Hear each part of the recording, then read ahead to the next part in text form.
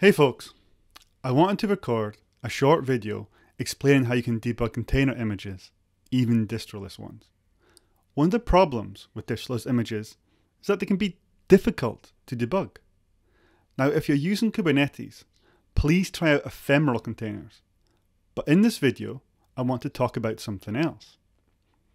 In Docker Desktop 4.27, they have a beta feature called Debug, and I'm going to demonstrate that now.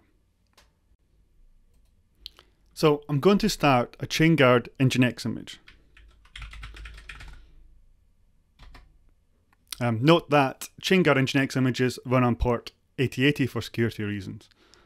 Now that should be running in the background, so if I switch to my browser and we hit reload, yeah, nginx is there and running. So let's go back to the terminal.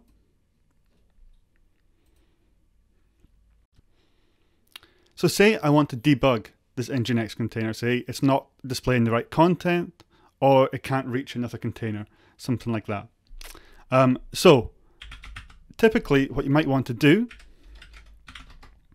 is use docker exec to get a shell into the container.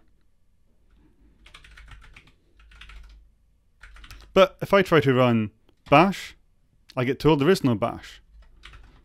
And I get told there is no sh. And even if I give the full path, it doesn't work. Because this is a Distroless container, there's no shell available to me. There's also very few utils. So I can't even run ping, for example. So the only way to debug this container at the minute is from the outside, if you like. Or is it? Because with Docker 4.27, I now have this debug command. So if I run docker debug test, this is what happens. And suddenly I have a shell into the container. Basically what's happened is it's sideloaded a nginx environment into the container. And from here I can install tools to debug things. It also has a linten tool to check the entry point. So you can see the entry point here is fine. It does have editors, etc. I believe ping is here. Yep. So what can we do? We can also look at the container file system and edit it live.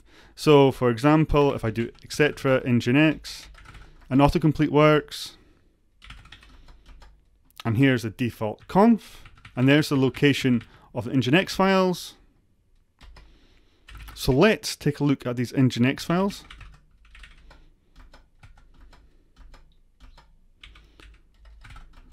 And here's index.html. And this says welcome to nginx. So let's try live editing this.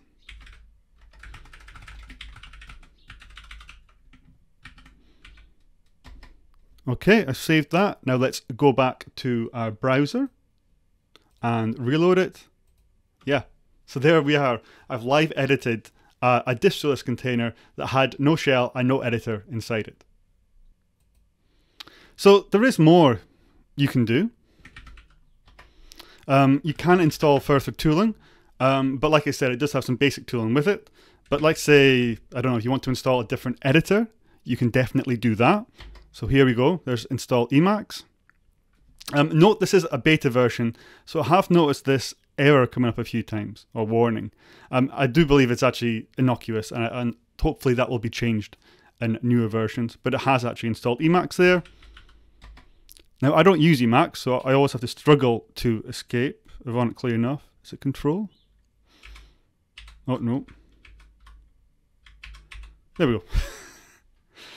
Okay. So there you go. That's how you can debug a Distroless container using the new Docker debug feature.